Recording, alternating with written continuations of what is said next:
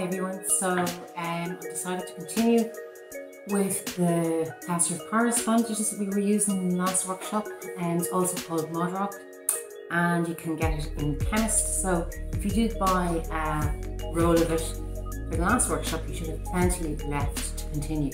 So I'm going to go and look at some easier ways of doing it today. You can see I've been very busy here. There's my walking men, and I've also made little creatures. So this is like a giraffe.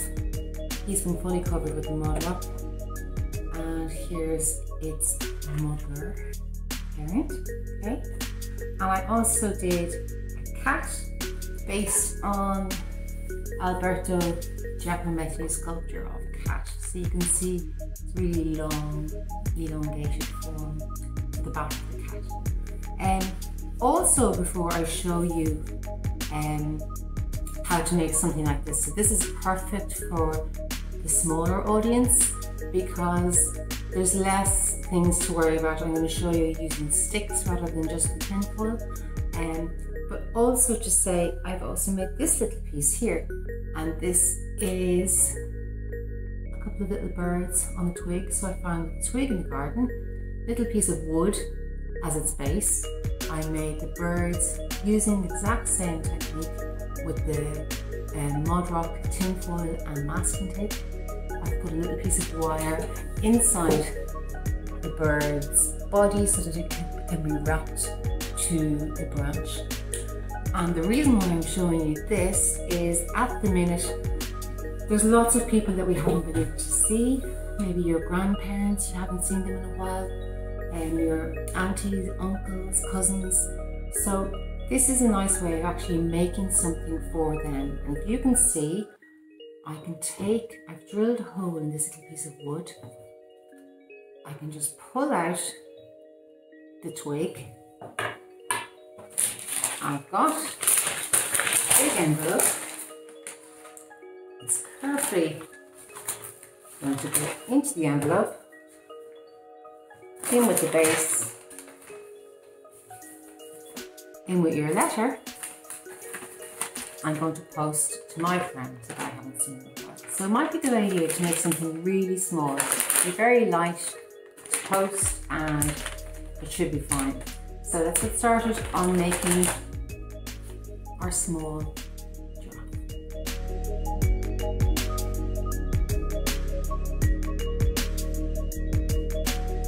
Right, so to start making your giraffe, you just need your barbecue sticks and your tinfoil.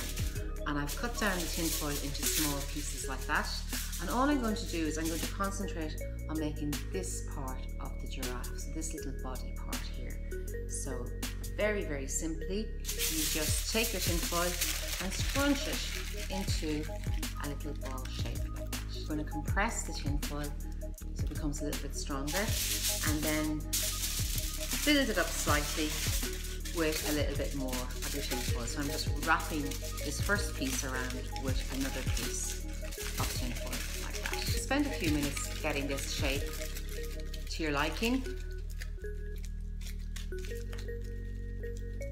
So I want to make this little guy quite small, so I'm going to keep it quite neat like that.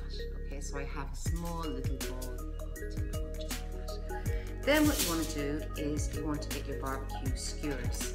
So what I've done is I have some skewers here, and I've three. I've cut them down to be a bit shorter. So those three are cut to size. So this is the last piece that I'm going to cut. So I just measure it off to two like that. Take a pair of scissors and just chop it off. So you've got your 4 barbecue skewers. Now you can see that I've kept my skewers with the pointy side. So I have this pointy side.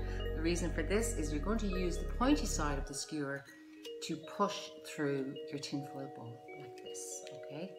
So I'm just pushing it in, goes in very, very easily. So all the younger boys and girls will be well able to do this. You might need a little bit of help cutting the skewer, but then you mightn't. So I have my 4 skewers in, and you can just test that he can stand level, okay, like that. And then the final skewer I have a little bit longer, which is going to form the neck. Okay, so it just avoids having to roll up all that tinfoil and this is actually nice and strong and little hands can manage this. So I've got my longer piece of skewer. I'm going to punch it in like that. Okay, so there we have the basis of a giraffe. Now obviously we're going to be building a little head. So I'm going to take another piece of tinfoil.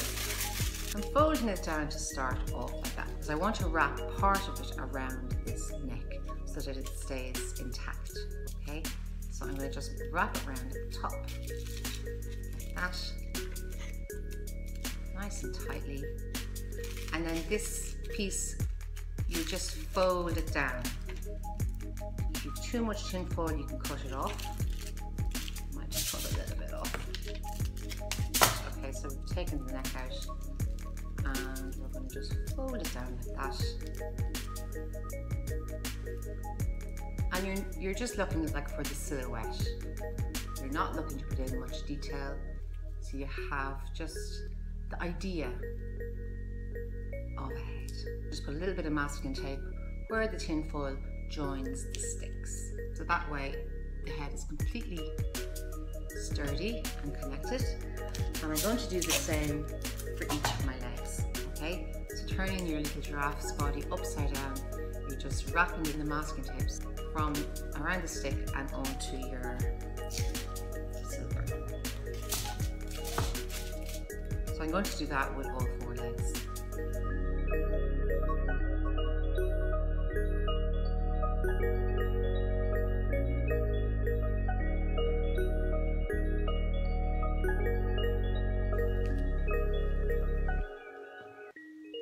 Okay, so I have given my giraffe a really good covering with all of the masking tape. It's really solid now, and when I was putting my masking tape on, I was really pressing it down nice and tightly as well, just to make sure it got stronger as I went along.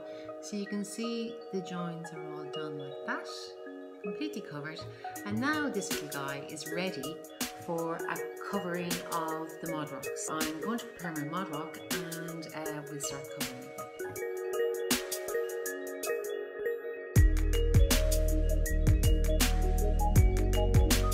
So I've started covering the giraffe. If you saw the last workshop, the modroc I've cut down into strips, dip it into the water like that, and you just let it sit along the form and very carefully rub it with your finger until all the little holes disappear. That means you've activated the plaster and it'll dry hard. And for the next piece of modroc, you'll place it on overlapping the last piece. So you build it up in layers and you'll start to get a really strong shape. Okay, so I'm going to just continue covering my giraffe.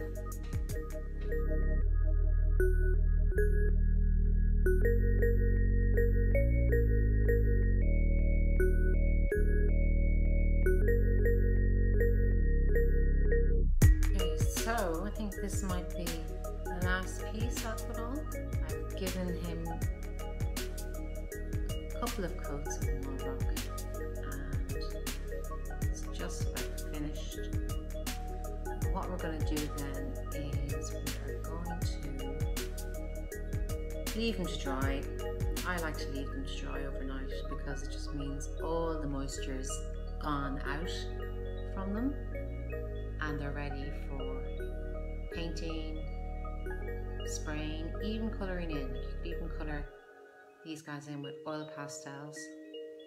So that's it, fully covered baby giraffe. This one here is dry. I'm getting carried away with all my giraffes. And then I have also given, this guy a coating of modroc. So I let him dry tonight as well, along with the rest of the family. I also did a little bird with wire in it, so I'm not sure what I'll do with that, but I decided just to make it while I had the mess started, just make my little bird, let him dry. So we leave them overnight, let them dry out and work on them again tomorrow. It's the next day. Everything has had the night to dry out. So the little giraffe family, lovely and solid, completely dried out. You could actually play with these. You could make a whole little farmyard of animals if you wanted to. And I also decided to trim down the base of my cat. This was the cat that was done, inspired by the cat by Alberto Giacometti. So what I did was I cut down the card a bit more and also covered it with the modroc. So I actually did that this morning, so it's not ready for spraying or anything like that. But I do like that piece left white, so I might just leave it. This morning I was out and it was very, very windy, and when it's really windy in the parks, lots of branches are always blown off the trees, and I always notice that the branches are really gorgeous, the ones that are blown off the trees, because they're usually covered in lichens and moss, and they're all old and gnarly. So I might use a few of these branches when I have my bird sprayed. I might use one of these branches to wind the wire that's embedded in the bird around the branch, and that'll be another piece. So I'll go outside now, fingers crossed it doesn't rain and that the wind stays calm, and I'm going to spray the work.